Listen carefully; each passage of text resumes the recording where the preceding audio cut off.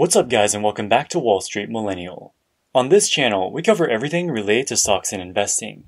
We've covered a lot of cases of corporate fraud, from Enron to the Italian milk conglomerate Parmalat. Typically, once a fraud is exposed as a fraud, they go bankrupt and the common shareholders lose everything. Luckin Coffee looked like it would suffer a similar fate after it was exposed that they inflated their 2019 revenue by more than $300 million. That made it one of the biggest and most high-profile Chinese fraud cases in recent history.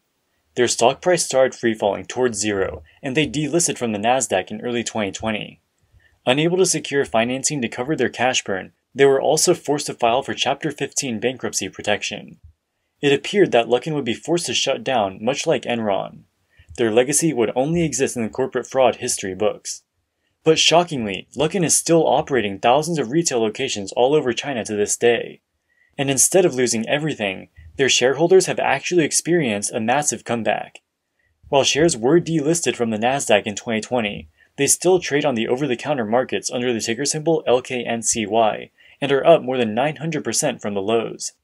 Its current price of $14 per share is within striking distance of its IPO price of $17. That means that if you bought shares at the IPO, you would only be down 17% despite the fact that the company has been exposed as a fraud. If you're unfamiliar with the Luckin Coffee fraud, make sure to check out our video explaining it, link in the description below. Basically, they fabricated about 1/3 of their revenue in 2019 to make the stock look more attractive to American investors.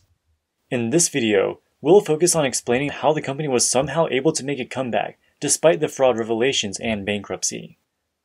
In April of 2020, the famous short seller Carson Block shared an anonymous short report on Twitter claiming that Luckin Coffee had inflated its revenue by more than 80% in 2019. Despite initially denying any wrongdoing, the company's own internal investigation into the matter concluded that more than $300 million worth of their 2019 sales were fake. This is about 1/3 of their total reported sales. The revelation caused the stock to immediately fall 80% and be delisted from the NASDAQ. They fired their co-founder and CEO, Jenny Qian, as well as other senior executives who were involved in the fraud. The SEC eventually fined them $180 million for intentionally misleading investors and issuing more than $800 million of new debt and equity under these false pretenses.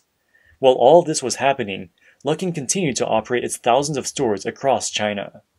But their operations were unprofitable, and unable to raise more capital from investors, it looked like they would run out of money quickly.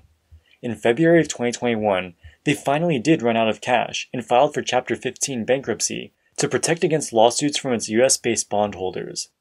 After a bankruptcy proceeding, the stock price usually goes to zero as the court gives ownership of all the firm's assets to the bondholders.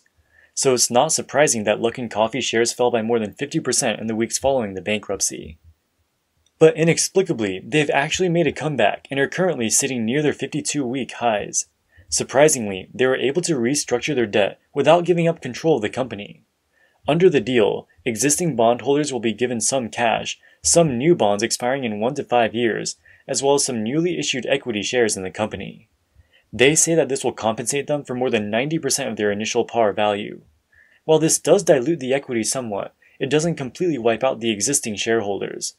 This bankruptcy settlement was much more favorable to the equity holders than most people had expected and allowed the stock to rally up to $14 per share. Importantly, it also allows them to continue operating their stores for at least another year when the newly issued bonds mature. About a month later, even more good news came for the company.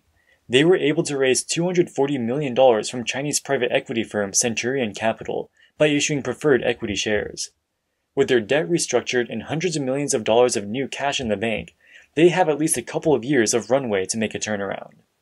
You might find it odd that a company like Luckin Coffee can make a comeback after it was proven to be a fraud.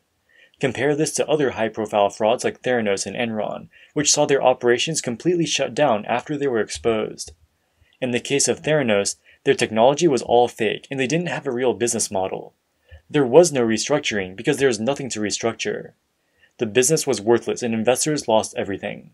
Luckin Coffee is a different type of fraud. While they did falsely overstate their revenue and profitability, they do have a real business. They have thousands of stores that sell real coffee to real customers. And while it is worth a lot less than investors originally thought, it at least has some positive value. It's not in anybody's interest to see the company shut down its stores because there's a chance that they can eventually become profitable and allow investors to make back at least some of their losses. In September of 2021, they finally released their financial statements for 2020. They got a new auditor and say that everyone involved in the fraud has been fired from the company. They also restated their 2019 financials to adjust for the fraud. Obviously, you have to take their numbers with a large grain of salt given their track record. In 2020, their net loss exploded to almost $1 billion, mostly as a result of fines and settlements that they had to pay relating to the fraud. But their operating loss actually improved to negative $414 million from negative $514 million the year before. Based on their results for the first half of 2021, we can calculate their full year run rate. They look on track to increase revenue by 58%, and their losses are improving to be almost break even. They credit this increase in profitability to their partnership franchise model. Independent operators can become a partner and open up their own Luckin Coffee stores. As a partner, they get access to Luckin's brand, app, and supply chain. In exchange, they pay Luckin a percentage of their revenue.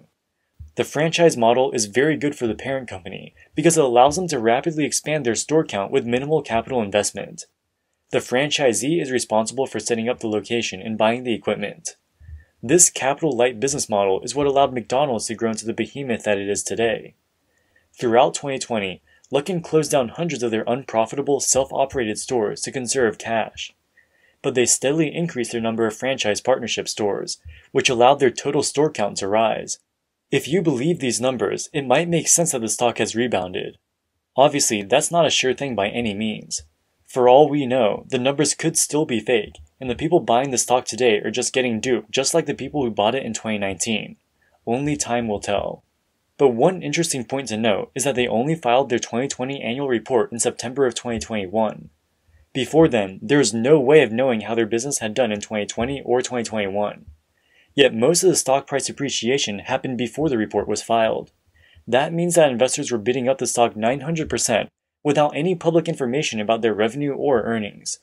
It's possible that people were just buying the stock blindly, hoping that the results would be good. But it's also possible that buyers had contacts in China who could see how the stores were doing by counting how many people walked into the stores.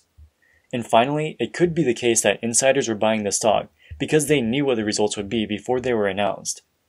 Because the stock now trades on over-the-counter markets, there is significantly less regulatory scrutiny, and thus a far greater opportunity for insider trading.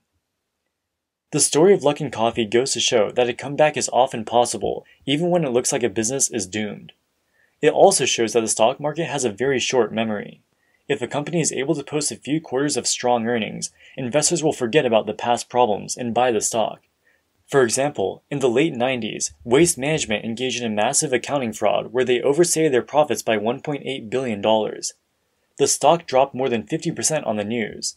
But after the CEO was replaced and they settled the lawsuit with the SEC, the stock price steadily climbed upwards and is now 320% higher than it was prior to the fraud. Alright guys, that wraps it up for this video. What do you think about Luckin Coffee's comeback? Do you believe their restated financials? Let us know in the comments section below. If you enjoyed this content, make sure to hit the like button and subscribe so you don't miss future videos. In the meantime, thank you so much for watching and we'll see you in the next one. Wall Street Millennial, signing out.